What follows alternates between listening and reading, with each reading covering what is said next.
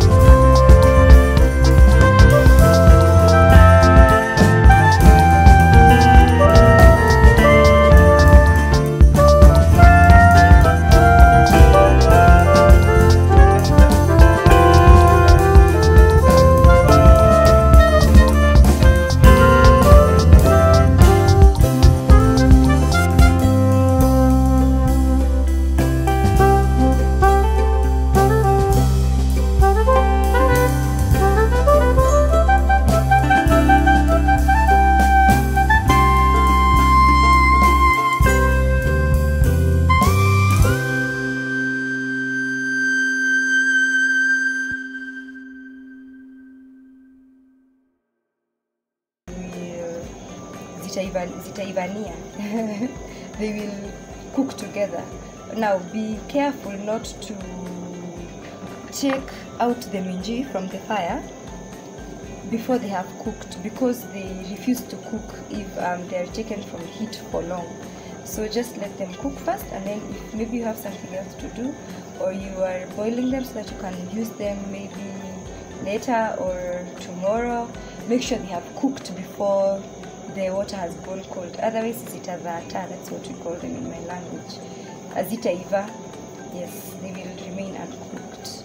Also, my method of cooking is I'll boil the maize and minji together and then add the potatoes.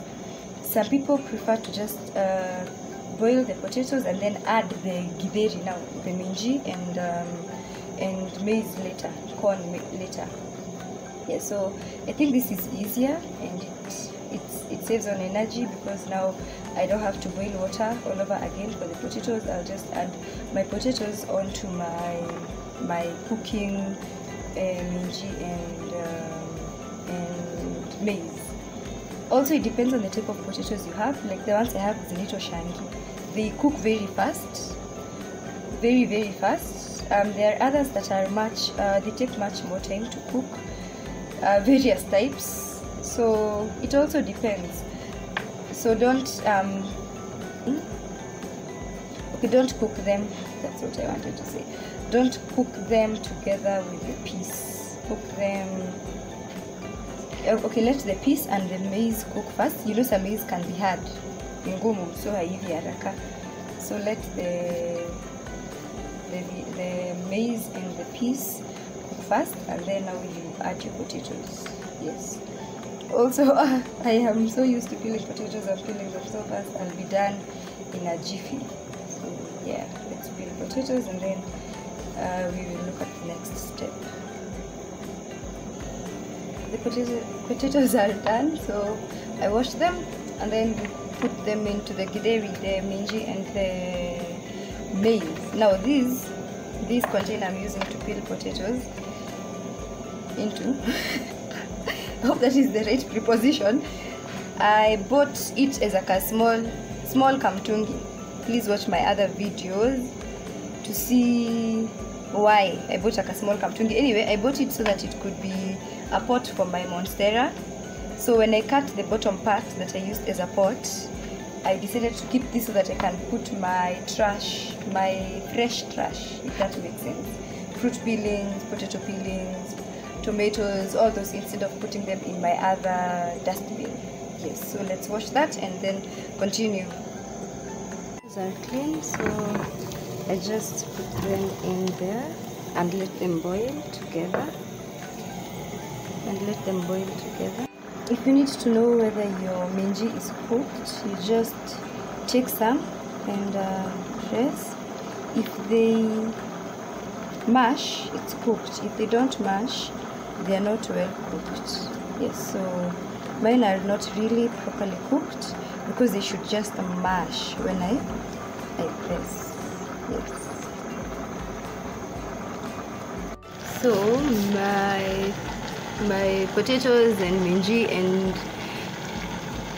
maize corn are boiling, so I can add salt here, or I can add salt when I'm mashing.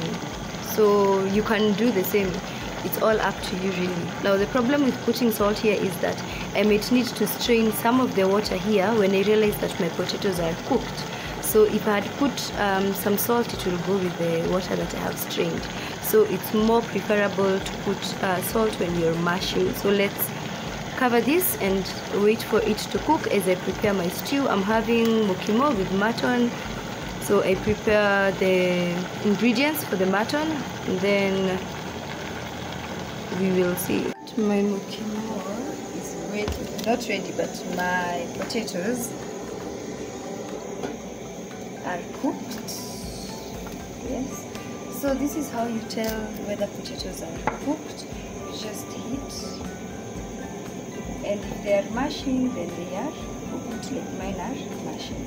So the remaining part is the easiest part. When the minji is cooked, I have put salt to taste. Don't put too much lest you're unable to eat. Sorry. So we mash until it's a homogeneous green color. You can already see that it's turning and it's a beautiful yellow green. So let's mash.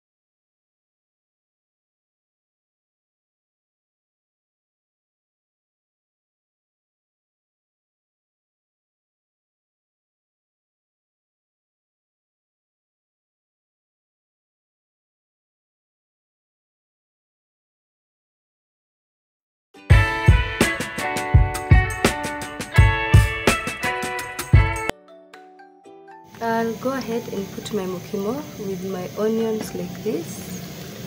I have a confession to make. My first batch of onions have burnt, so I've had to replace them. These ones, they got burnt, so nikazitoa.